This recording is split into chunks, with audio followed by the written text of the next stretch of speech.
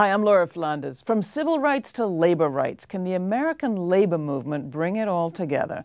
Today on the Laura Flanders Show, we talk about Bernie Sanders, the Eric Garner case, and more with Larry Hanley, president of the Amalgamated Transit Union. All that and later in the show, Morrigan Phillips tells us about how to bring science fiction and fantasy into direct action, and a few words from me on the U.S. corporation that pretends to be based in Ireland. It's all coming up. Welcome to our program. Will Labor endorse Hillary Clinton, Bernie Sanders, or someone else entirely? Our next guest was the first union president to speak up about next year's election in the U.S., and he sounded pretty sweet on Vermont socialist Bernie Sanders. Larry Hanley is a former bus driver, now president of the Amalgamated Transit Union, which represents 200,000 workers across the U.S. and Canada. Ever since his election in 2010, he's been outspoken on everything from greening the economy to outsourcing public jobs. We're glad to have him back on the program. Larry, glad to have you. Glad to be here, Laura. Tell us to start about your members. Who are they?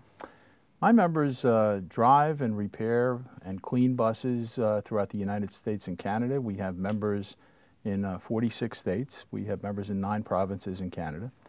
And we have some people that also work in administrative positions for county officials in various places in Florida, for example, operate ferries and some ambulances, but primarily transit workers. We do a lot of coverage on this program of what is generally and rather vaguely called the new economy. Like, if we don't like this economy, what might replace it? What might be better? Has it ever been better? Is it better in different places around the world? What place do you see public transport playing? What place do you see it occupying in this sort of new economy? What's your picture? Well, first of all, young people are abandoning cars in record numbers. There are fewer people, I think in the 18 to 25-year age group, that have driver's licenses than did in 1960. They are more urban. They're moving to cities. Our cities are expanding at record rates, and young people want transit. We believe that with overcrowded cities, and they're only going to be more crowded, if our governments can recognize the trend, we believe transit has a huge future in that economy and what's coming, in the next 20 years. But that's a big if because, frankly, we have unlimited funds to blow up the world. But whenever you say, let's build a highway, a bridge, or add a bus, where are we going to get the money from? That's the question in Washington. That's what we have to overcome. So is that one of the things that attracts you to the Bernie Sanders campaign? Vermont socialist running for president? Bernie Sanders, well, I'll say what I've said to some others. I love Hillary Clinton. I love many of the things she's done. She has been, in many ways, a courageous hero, I think, for Americans and for women all over the world. But what do you say when loving Hillary Clinton is just not enough? And that's really the problem. Because what Bernie and Elizabeth Warren have been doing is speaking to issues that we know are true. Right. That we know in our hearts, for example, that the bankers got away with this depression. They got away with the biggest bank robbery in history, while, the old story, if you steal a loaf of bread, you go to jail. We know that, and we know that Bernie and Elizabeth Warren are speaking to that. Things like Social Security that's been under attack for the last 10 years. Bernie says, look, defend Social Security? No, we have to increase Social Security. And he's right, we can. There are other solutions. And the problem with mainstream elected officials, both Republicans and Democrats, is they are trapped in the same box, and we can only, for example, the war is something we can't talk about. We can't say it's wrong to bomb all over the world. You mean the one that Hillary Clinton supported? She did, no question, and Bernie didn't, and that's true. So somehow or another, well, let me just go back to the question of labor unions and Bernie. Bernie right now is speaking sincerely, not only with passion, but with a record, to the issues that our members care about. He's speaking about changing the way we do business in Washington in very specific terms. I would contrast that with Barack Obama, who spoke in generic terms about changing Washington. But I think that Bernie has the opportunity, he's no Barack Obama, but he has the opportunity by raising these issues to excite a lot of people and to get people focused on what matters, not just people who follow him, but also mainstream politicians. So why not, come on, Larry, why not just come on out and endorse the guy? Well, we're going to go through a process, and I'm not joking, and it's not going to be a phony process. We are, look, the obvious concern about Bernie is, can he win? And most people would say he can't, would say it's impossible in this environment for him to win, and that may well be true. And the hope that I think most people I know in the unions, certainly at the leadership of unions, I think a lot of members tend to be a little more hardcore on this. Mm-hmm. But the hope we have is that through the excitement that Bernie's generating, we can begin a whole new debate, not just about who the president is, but about where we're going as a country. And that's more important than the individual. Why not endorse Bernie? I'm not trying to escape the question. You can make a little history right here. We're not ready. No, we're not going to do that today, but we have not ruled it out, I can tell you that.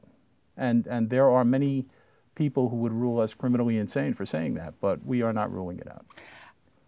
I trust you telling the truth. I'm trusting there's a process, all of that. But I would put quite a lot of money on the fact that at the end of the day, you and most of the big labor organizations will root for the Democrat who is the most well-funded already, probably the most conservative, and the most deemed likely to win. And you'll do that because your members will say, well, we want to be at the table. But being at the table for as many elections as I can remember has meant putting enormous amounts of union dues into candidates who promise things to labor and then don't deliver. Barack Obama promised card check, make it easier for you to have union elections. Never happened. We never even heard about it again. Why do you keep doing that? First of all, unions are not at the table. Have not been in the time I've been in Washington. I was actually at a table in the White House at a meeting with the president, with all the members of the Executive Council of the AFL-CIO in 2012. And it was something of a scripted meeting. There were 3 of us who were going to speak to the president, and the rest of us were there essentially witnessing the meeting. And I witnessed the president tell us, those of you who represent workers in the public sector, need to get used to the idea that your members need to have their wages come in line with the private sector. My jaw dropped. This is the leader of the free world, the leader of the Democratic Party, the person in whom our members place their hope and trust and faith. And worked. And work. And he just told us that his view was that public sector workers would have to be getting haircuts, economic haircuts. Nonetheless, we went out, and this answers part of your question. After that meeting, we went out, I personally went out, and I was working on Election Day in Cleveland, Ohio, trying to get the vote out to elect Barack Obama. Because 2012, like 2016, found us in a place where the options were heaven and hell. Mm-hmm. And frankly, and I know this doesn't really answer the deep questions, but I think Bernie Sanders does. Mm-hmm. The deep questions of how can you cooperate with a government of either party that is disassembling the labor movement before your eyes, that is sending jobs overseas, that is eliminating regulations that protect workers and families. And I think the answer is, in the end, you can't. But then the question becomes, how do you lead your members in a way that can actually be successful in making change? Mm-hmm. That's a far more complicated question. Well, how do you, and do you draw any lessons from the party of Podemos in Spain, fighting a good fight right now for the next election, a party that didn't even exist a year and a half ago? Syriza in Greece may not have gotten the best deal out of the Europeans, but better than anyone that preceded them. They could have said, their people could have said, well, we should just stick with what we've got because it's too risky building something new. You don't do that. On the other hand, you recognize the limitations of your own power, And at the same time, I think you recognize the opportunities that you have. So what we've done, and I can only speak to my union now, transit workers in the U.S. and Canada, we have not pinned all our hopes on the electoral system, whether it be the presidency or any other particular office. We recognize that the forces against us are huge. And we are trying to organize riders. We have 100 riders who ride our system for every member of our union. And our goal is to get them engaged in the process. And you have some record of that. Wasn't there in New York, one of the locals organized, was it Keep America Moving? We were involved in that, yes. A coalition, right? It was a coalition of us and the TWU that were involved in that. And we've been doing that all over the country, and we're beginning it in Canada. Actually, Canada, fortunately, lags behind in some of the serious anti-worker moves that have happened. Unfortunately, we've lagged behind in catching up also out there. But we've had successes all over the United States. We've had them in Massachusetts. We've had them in Wisconsin. In the midst of the Scott Walker recall, we were successful in a small town of Weston, Wisconsin, in restoring transit through a ballot initiative. This is the interesting thing. In 70% of the times that voters get a chance in the U.S. to vote on raising their own taxes to provide more transit, they vote yes. Yeah. We just did it in Clayton County, Georgia, where the MARTA system in Atlanta did not reach Clayton County. And the voters, this is an interesting one, in the election in 2014, the voters in Clayton County came out in huge numbers and voted to raise their taxes to be part of the MARTA system. And on the same day, more people voted in that referendum than voted either for governor or for senator in Clayton County. Voting for public transport. So the issue was more important than the biggest races in the state. You drove a bus for many years in Staten Island, where the family of Eric Garner, the chokehold victim, there was recently a settlement made with them. Where's your union, how is your union working to address racial justice in this country? And do you relate to the Black Lives Matter movement at all? Oh, absolutely. I do, personally, without a doubt. I've made it very clear to all audiences in our union that I speak to that this union will stand on the side of justice in every case. Staten Island is a case, obviously. I lived there for many years, and I know a little bit about the island. I can tell you my personal view is you could not look at that video and say that that cop was right. You can't. On the other hand, and this is not an on the other hand I excuse the actions of that cop.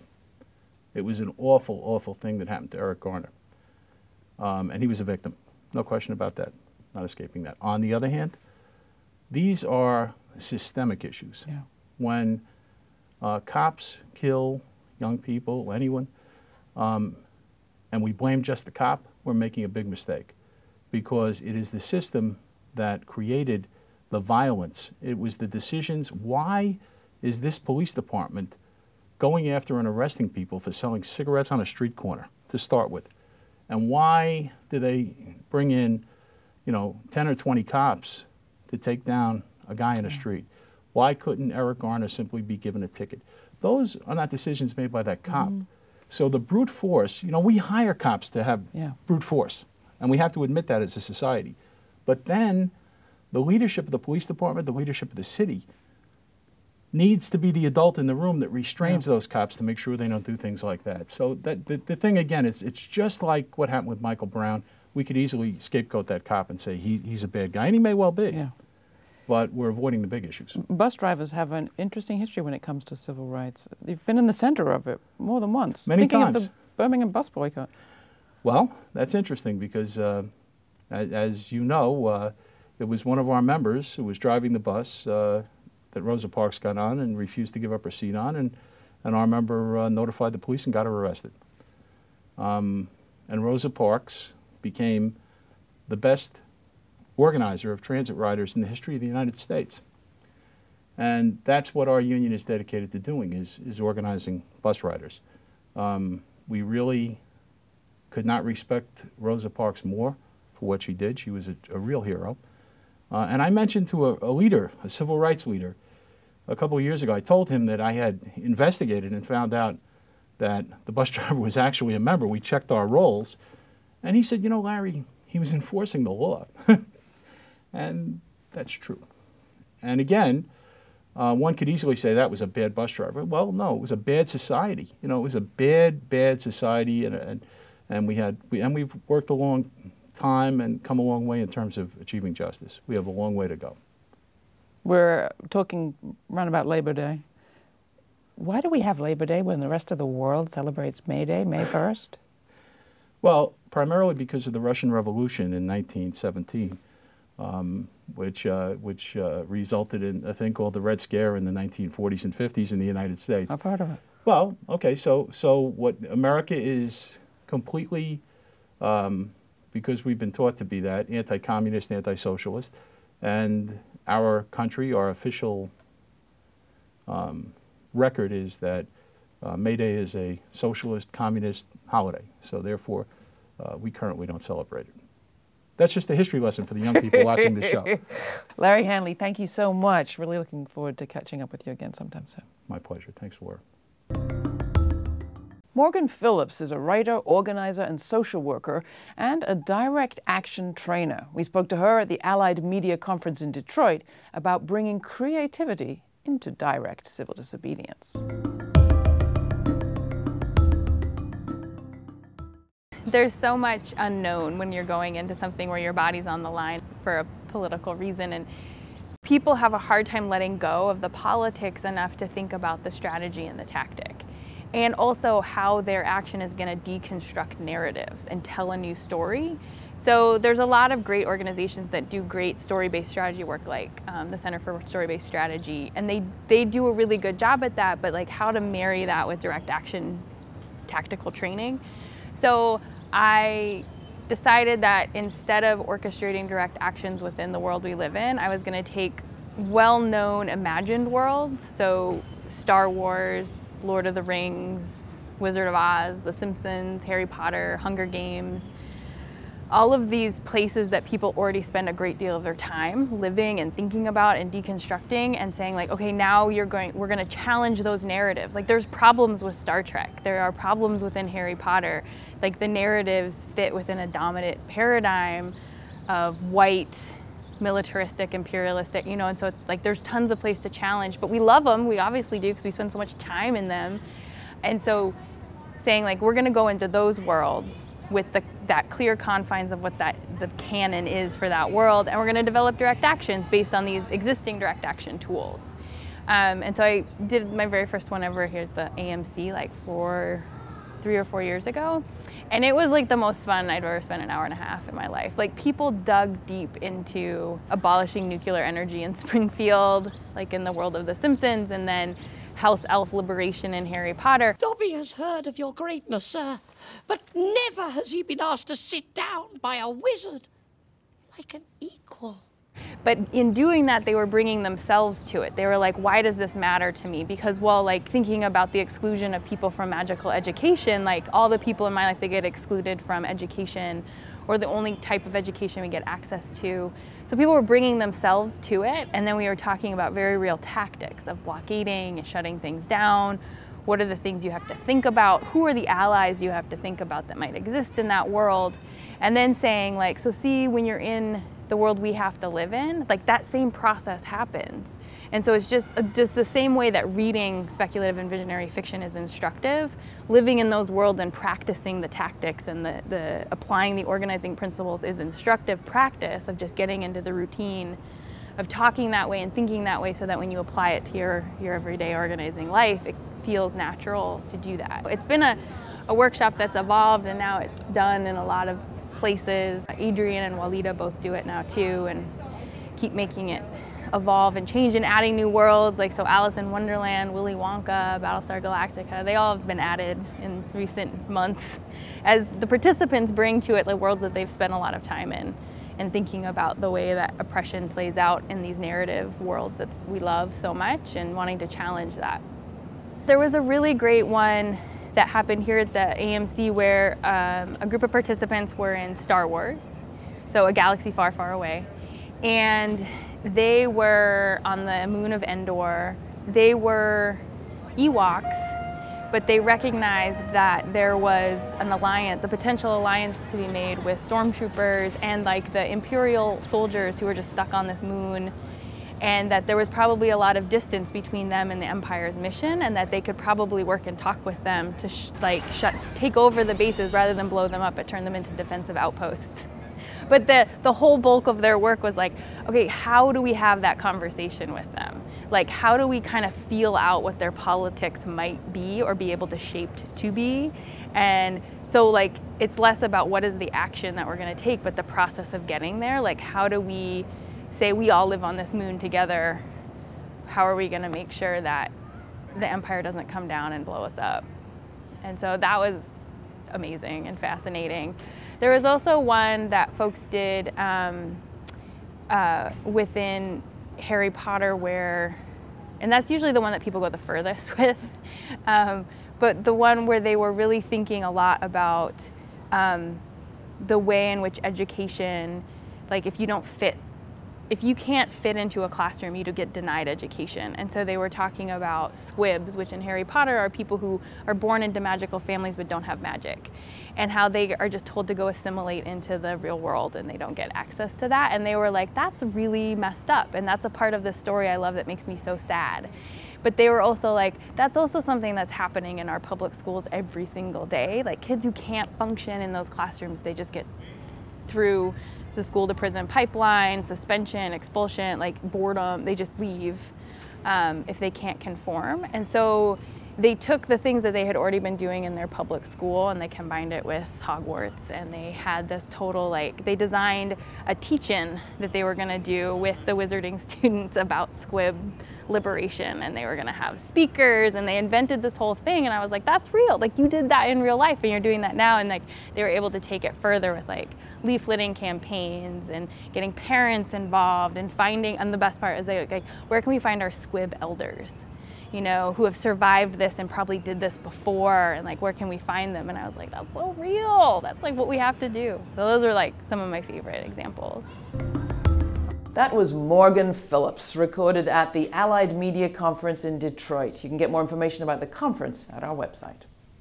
There's U.S. law and then there's global trade law. And if you ever felt inclined to believe that Congress rules the roost, just take a look at what's happened to the Obama administration's pledge to take on corporate tax evaders. Obama has talked for years about shutting down tax havens that let companies re-register overseas to avoid paying U.S. taxes. He signed new laws and hired new officers. He's also expressed support for the common sense No Federal Contracts for Corporate Deserters Act, real name. It would bar tax evading companies from getting government contracts. When the talk hit the walk hit the skids, or more precisely, global trade rules. According to Bloomberg News, when one of the nation's largest re-registered companies argued that barring contracts would violate World Trade Organization non-discrimination rules, the administration seems to have sided with the manufacturer. The company in question, Ingersoll Rand, switched its tax address from New Jersey to Bermuda in 2001 and then to tax-friendly Ireland a few years later. Still, a Homeland Security lawyer in the administration cleared them for government work last year, and just this spring the company won a federal contract to install energy-saving equipment on U.S. military bases. According to Bloomberg, the White House has declined to comment, and that's just where things stand, except the exodus overseas continues.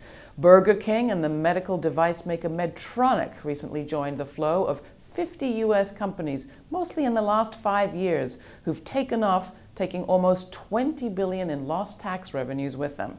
It's the global corporations world. We just live in it. And in case you were wondering where Ingersoll Rand lives, CEO Michael Lamich lives and works in Davidson, North Carolina, along with the company's entire administrative office.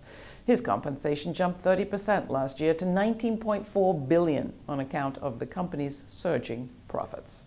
You can get more information at our website and write to me, laura@grittv.org. Tell me what you think.